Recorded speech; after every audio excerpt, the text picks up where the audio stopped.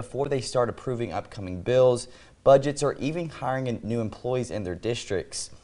Parents, family members in all of our communities should care about this meeting, this particular workshop happening, because it is their locally elected school board leaders. They are the people that they put in a position to guide and to lead their local school. School board leaders from around North Dakota are talking about a variety of issues. So I think for the Grand Forks Public Schools, our biggest conversation right now are facilities planning, looking ahead at where we're going with facilities, and strategic planning for the district. Whether it's facilities, school safety, or new programs, the general consensus about school problems were all about the same. What we're seeing is that it is every school district that's being impacted by these same issues, whether it's north, south, east, or west, big, small, or medium.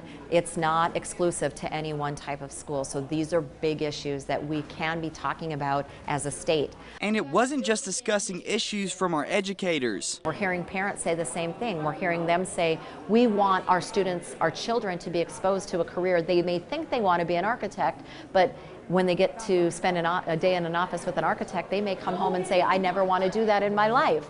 Let's do that while they're in middle school and high school rather than wait for them to spend 2 or 3 years on a college education to get that. The school board members aren't meant to fix the problems, but simply discuss and come up with policies and mechanisms that are most important in their communities so they'll be ready for the upcoming legislation.